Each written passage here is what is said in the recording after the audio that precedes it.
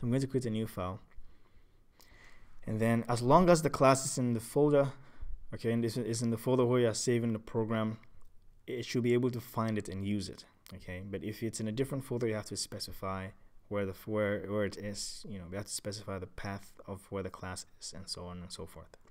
But because the car class is in a folder, we're also going to save the program in the same folder, and then when the program is looking for the class to use it, it can find it right there in the folder. Okay, so let's go ahead and create a class for this. Public class for our program. So public class, let's say car class test.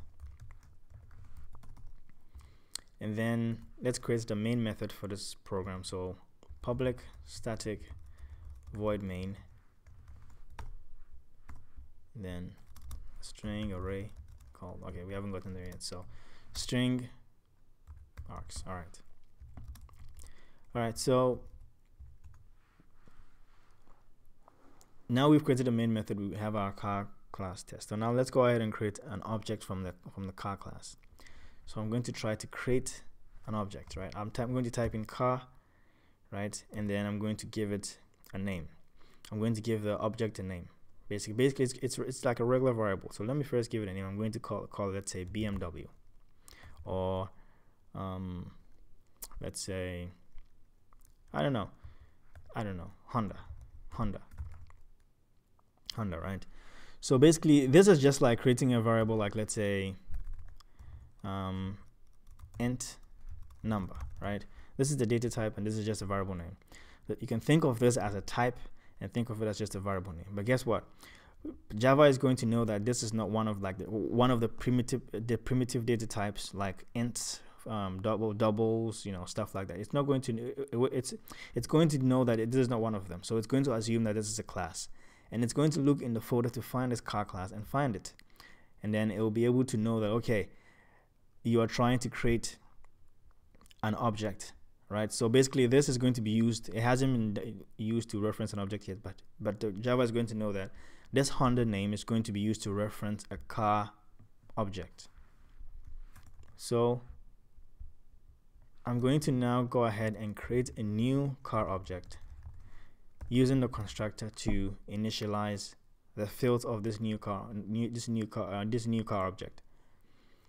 When I finish creating this object, its memory location is going to be sent to Honda, and Honda is now going to reference that object.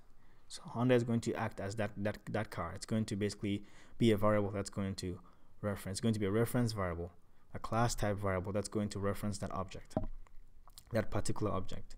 So you can see that in the constructor, it required the year model and then the make. So I need to specify the year model of this car. Actually, the year model was an int. So I'm going to specify, let's say 2016, and we need to also specify the make, right? So I'm going to say Honda. Now I can change its name to, let's say, car 1, right? So that it doesn't look like a Honda, right? We can just say Honda, or we can just say car 1. Just so when we say car 1 dot get make, it will just say Honda or something. But actually, yeah, let me go ahead and change it to car 1. Should I? You know what? I'll change it to, because if I use Honda, I don't want you to get confused that, or maybe that's, let's see. I just say car 1, just car 1. Okay, car 1. So that's the make, that's the year, and then this constructor is going to set the speed of the car to 0 initially. So now we've created a car object here. All right, we've created a car object that is, I don't like spacing these, but it's fine. We've created a car object that has been initialized with this year and then this make, right? Let's see. Yeah, the year and then the make. Okay, so now what did the program say? Let me go ahead and copy the question on the program too, so we know we can refer to it. Oops.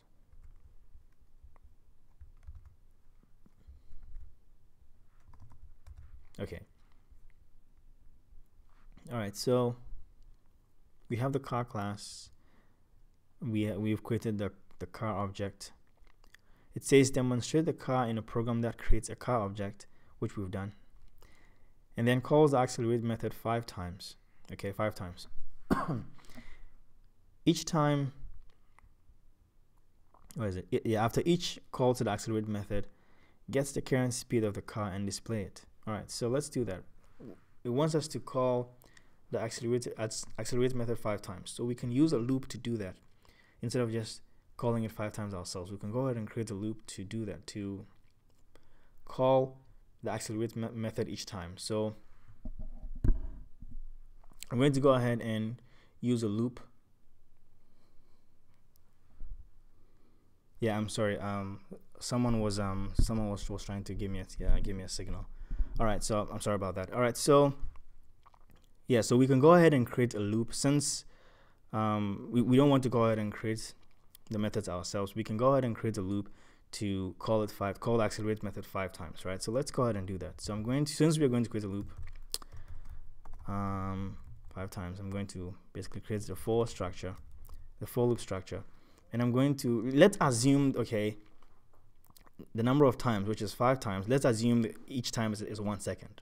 So let's go ahead and initialize a variable called seconds, and then so basically each iteration is going to, it's going to look like a second, right? So let's do that. Right? So it's still going to be 5 times, but let's just say each second, right?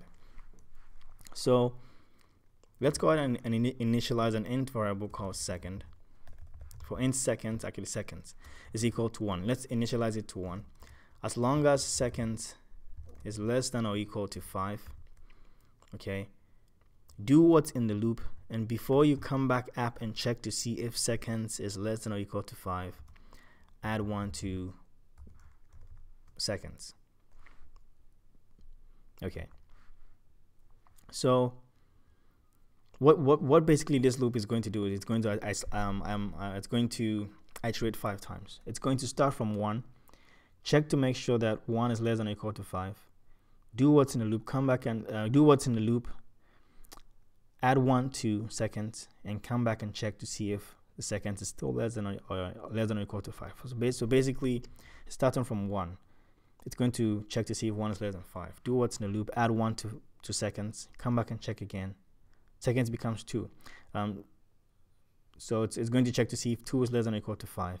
It's going to say yes. It's going to do what's in the loop, add 1 to seconds, and then it's going to come back and check. Okay, now it's checking to see if 3 is less than or equal to 5. It's going to do what's in the loop before it comes back up and check to see if seconds is less than or equal to 5. Add 1 to seconds. Seconds is now 4. It's going to check to see if 4 is less than or equal to 5. And then, so basically, this loop is iterating 5 times. It's doing this as long as the seconds is less than or equal to 5. In each iteration, it's adding 1 to seconds. So we know this loop is iterating 5 times. All right, so each time what we want to do is we want to call the accelerate method of that particular object, right? So we're going to say each time we're going to call the accelerate method and say car1.accelerate. Okay, car1.accelerate. So now we know that the speed of the car has increased, okay, by 5. It said that after each call to the accelerate method, gets the current speed of the car and display it. All right, so let's go ahead and get the current speed. We know that, well, first of all, the class is here. This is the accelerate method. This is the accessor that gets the speed of the car. So we can use it, okay, and it's a public method. So the code outside this class, this code that is outside of this class, can access because it's public, they can access it, they can see it, but then they can't directly change these private fields because they're private. This is public, so we can go ahead and use it to get the value of speed, because once this public method is called, it's going to basically return the speed, but it cannot directly just say, hey, show me the speed, because they are private. And we can test that to see. We can say car1 dot speed. We can say system.out.print, right? So system.out.print ln print out car1.speed, and it's going to complain and say that, well, first of all, we have to save this. So let's save this. Let's save this as car class test.java in the same folder. And then now it's going to come back and say speed has private access in car. And that's true. Speed has a private access in car. So you cannot change it directly like this. Yeah, you cannot change it directly like this. You can't. You can't also set it directly and say, let me just go ahead and delete this. You can't also set it directly and say car1.speed is equal to 2. You can't, because if you run it again, it's going to tell you, I just compiled it, it's going to tell you speed has private access in car. You can't do that directly. The only way you can get the value or see the value or change it is to use the methods in the class, the public methods in the class, because those fields are private and you can't do it directly. So in order to accelerate, to change the value of the speed field, we have to use the accelerate method in the class. Now once we accelerate, remember we have to get the speed, right, using the get speed accessor. So what we're going to do is, let's go ahead and system.out.print. I think the arrow is still showing. Let me just go ahead and do that. System.out. Okay. You know, let me just go ahead and come. I don't like to see the yellow. All right, that's fine. All right, so system.out.println. Let's print out car1.getSpeed. So that's going to be able to now show us the speed of car1 after we've accelerated one time. So anytime you accelerate, show us the speed. Accelerate, show us the speed. So we can see exactly what's happening. Now let's add a nice message and say, well, first of all, let's add a nice message and say, let's say accelerating. Let's see.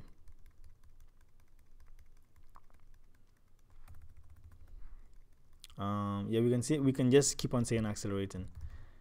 Or we can say the car has accelerated. You can just say that, but I'm just going to say accelerating because it's still accelerating since it's a loop. Or we can just do,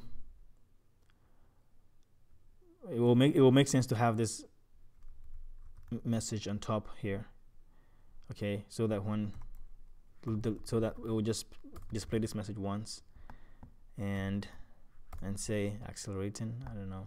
Yeah, it makes sense that way. And say accelerating ... and then just basically display the current speed. We're going to say current speed. We can even get the make and model and use this in a nice way and say current speed of the, this, I'm going to go ahead and concatenate it with car1.get yearModel, right? So I want to say current speed of the 2016 Honda, right? So let's see current speed of the car1.get yearModel, and then so that's going to be the yearModel concatenated with a space, concatenated with car1.get make. So current speed of the model make concatenated with the s with the word s. Now let's go ahead and get car1's speed, right? So this is the message that's going to display, right? So we are using the accessors to get the values of the fields of this particular object.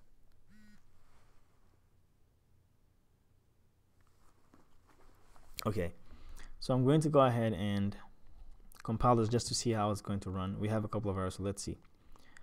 Cannot find symbol, method get year mode. All right, so it's supposed to get yearModel instead of get year mode. All right, so I'm going to change the L here, compile this, and it runs. Let's see. I mean, it works. Let's see how it runs. All right, so we can see that it's accelerating. Current speed of the 2016 Honda is 5. Supposed to put a space here.